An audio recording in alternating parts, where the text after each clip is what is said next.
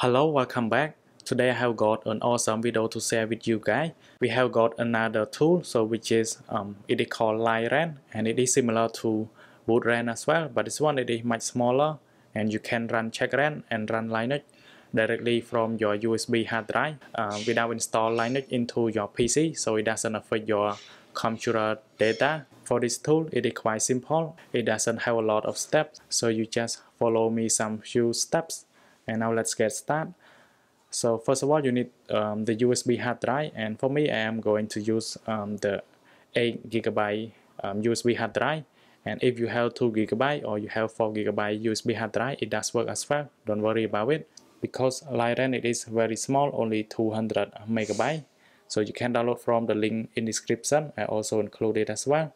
So you will need LiveRa1n, and then you will need Rufus, and this tool allows you to create bootable USB. And if this tool doesn't work, you can use Balena software. I also include the link in description as well. So now you can plug in your USB into your computer. After that, you can right click on Rufus, and then you will need to run it as administrator. I'm gonna go to no, I don't want to check for update. So it will detect your USB hard drive, and then you can select the ISO file, and you will need to pick the LiveRa1n that we have just downloaded. And for me, I have placed it on the desktop. I can go to desktop, and then I can click on LiveRa1n, and then I can click on open.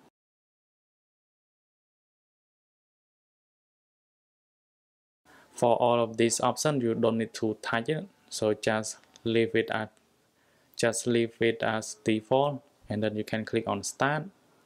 And make sure your computer is connected to the internet as well, because it has to download some important file, and then click on yes, and it will download some file. And after download, it will ask you to erase everything from your USB hard drive. So make sure you don't have any important file from your USB hard drive, because we need to erase everything from it. And finally click on OK. But for me, I have already done this one, so I don't need to click on OK.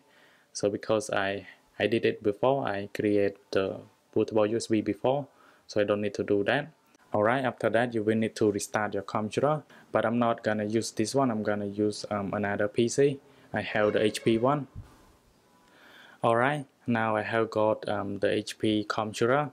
So in order to boot into the USB, you need to go to boot device option, and if you have different computer, you need to figure it out which key that you need to go to BIOS, and then you can start to run from USB. So for me, I'm gonna press on F9, and then it will go to boot device option on my PC. So I just navigate to my USB one. This is my USB hard drive, and hit on enter.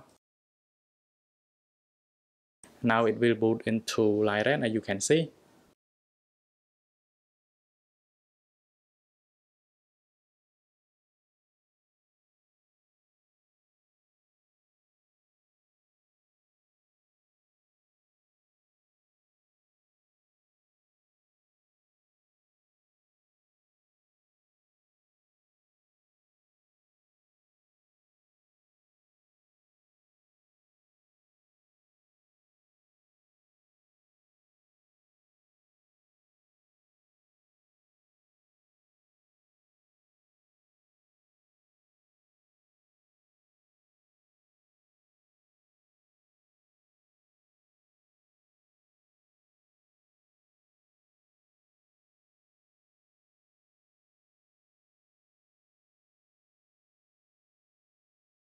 Now you are on desktop, and you will see the CheckRa1n logo, and all you have to do, you can click on start here, and it has the arrow to show you that you need to click on this one.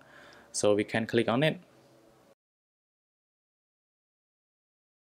and on run you will see the command here. So just type CheckRa1n, and then hit on enter, and you will see CheckRa1n pop up, as you can see. And all you have to do, just plug in your iPhone into your computer, and I have the iPhone SE running on iOS 13.3, and you can plug in, and you will see the pop-up message, and make sure you trust, otherwise it doesn't recognize by your computer. So you need to trust on your iPhone. Click on trust, and now it is recognized. So all you have to do, you can navigate by using the arrow key on your keyboard. So I can click on start and click on next to put my iPhone into recovery mode, and now my iPhone is entering recovery mode.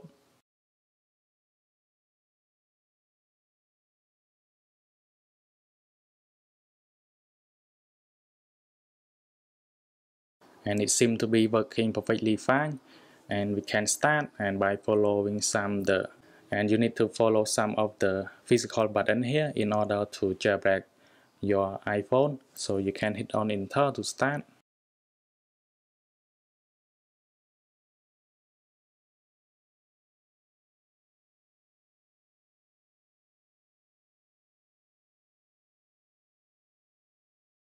And my iPhone is in DFU mode and it is successfully jailbreak, you can see.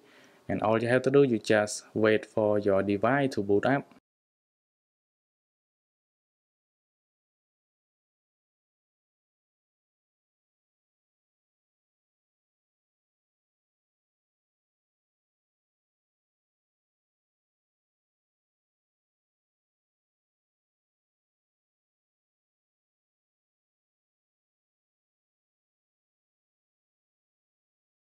If you see the error, it is okay, and you will see CheckRa1n pop up, and I have CheckRa1n here.